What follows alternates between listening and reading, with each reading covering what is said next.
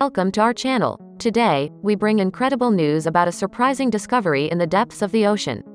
Scientists recorded a fish swimming at an extraordinary depth of 8,336 meters in the Izu-Ogasawara Oceanic Trench, south of Japan, becoming the deepest observation of a living organism ever made.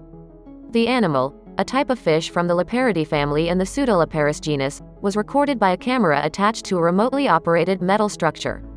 Stay with us to learn more about this fascinating discovery and the curiosities about the species that live in the world's deepest trenches. The animal was filmed by a camera attached to a remotely operated metal structure and launched into the trench. Although it was not captured, several fish were caught at a slightly shallower depth in the same trench, establishing the record for the deepest fish caught in the ocean. The Liparidae fish are amazing, and there are more than 300 species, many of which live in shallow waters and can be found in river estuaries. However, the species of this family have also adapted to the cold waters of the Arctic and Antarctic and to the extreme pressure conditions that exist in the world's deepest trenches. At a depth of 8 kilometers, they are under a pressure of over 80 megapascals, 800 times the pressure at the ocean surface.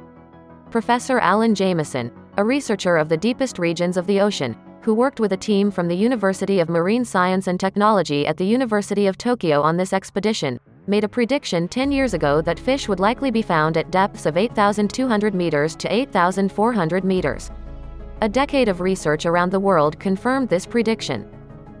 The record of the deepest fish ever observed in the ocean was an important discovery for science, breaking the previous record by 158 meters. Professor Jamieson emphasized that things are changing very rapidly and that there is much more to be discovered about the ocean floor. The research was carried out on an expedition that also explored the Ryukyu Trench. The ship and submarine used in the expedition were sold last year to the marine research organization Inkfish and will be refurbished in San Diego, USA. They will return to the sea again in June, with Jamieson again serving as chief scientist. If you liked this video and want to stay up to date with our news, don't forget to subscribe to our channel and activate notifications so you don't miss any content. And if you want to share your opinion or suggest topics for future videos, leave a comment below. Thanks for watching and see you next time.